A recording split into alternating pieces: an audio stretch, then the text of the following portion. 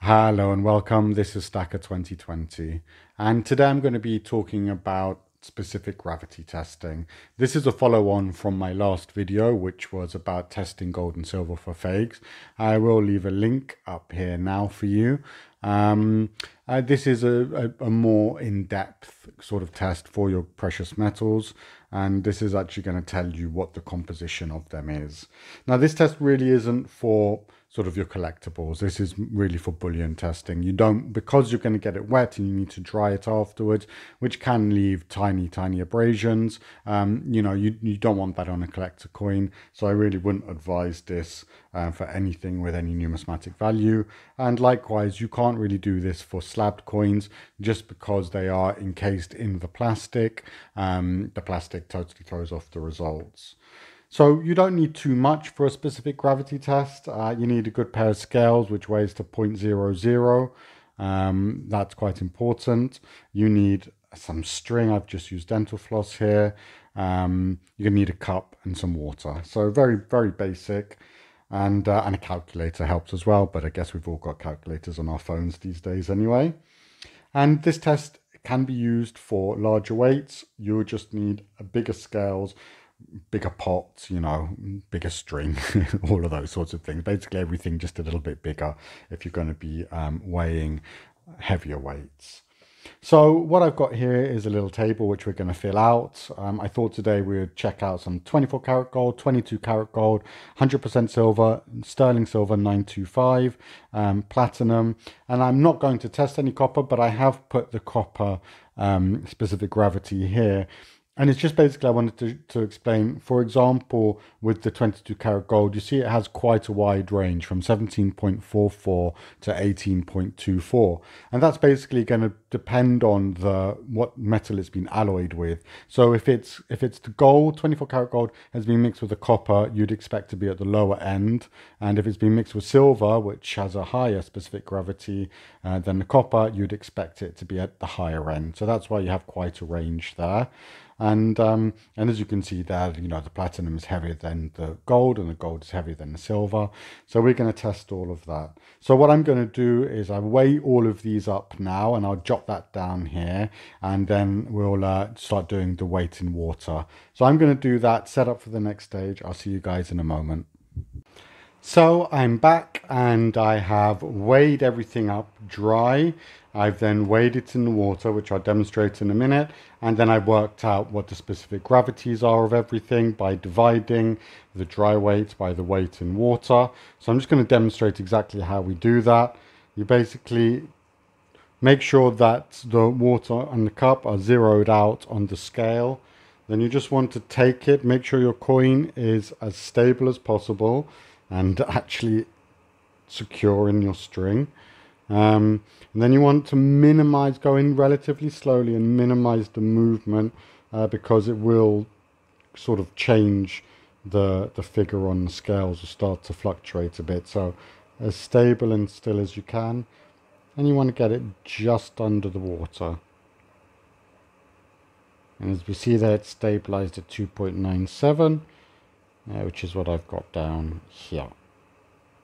So as I said, I have gone through and done this with all of the coins. I've worked out what they weighed in the water. I've divided everything and just seen what I've got. So as we see here within the ranges, so the platinum came in at 2136 instead of 45, but that I just gave the median range there. There is a slight range for platinum.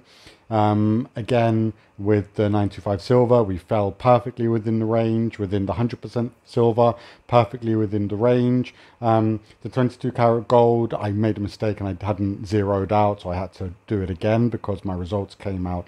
It's quite strange, but once I redid it, I came in at 1736, so definitely within acceptable difference, I would say. You allow normally with this sort of test a 1% range of difference, so that fits in fine. And again with this one, it's a little bit over, but within that 1% of difference. So that's literally all you have to do, guys. You just tie up your coin, weigh it dry, put your water. Make sure once you submerge it that it's not touching the sides or bottom. and then divide the two to give your specific gravity. Now, the ranges of all precious metals you can find very easily online. And yeah, as I said, this is really a great test for finding the composition. The one thing I will say is with gold, with 24 karat gold, tungsten is a metal which is used for counterfeits and has a very similar specific gravity, just a little bit low. I believe it's something around 19.4 or 19.3. So can give some quite interesting results when it comes to fakes and can be a bit harder to spot.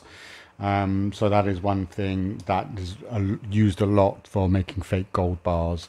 So gold bars for me, as I said, I do have that 150 gram, but I think I'm going to get rid of it and convert to coins that I am stacking already.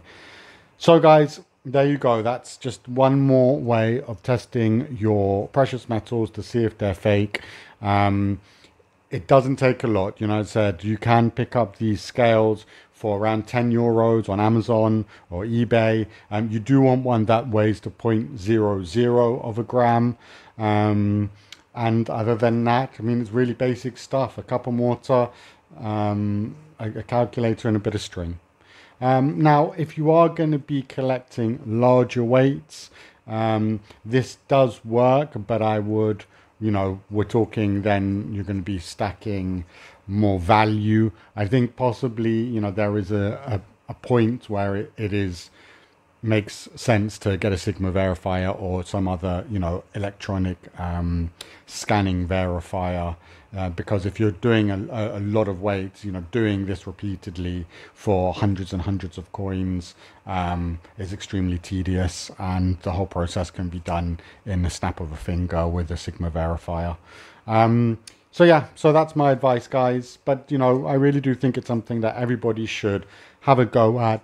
Try it, make sure that you're getting the right results and that your technique is correct, because it really does. It tells you what is what, you know, what's actually inside your coin. So there you go, guys. Be safe.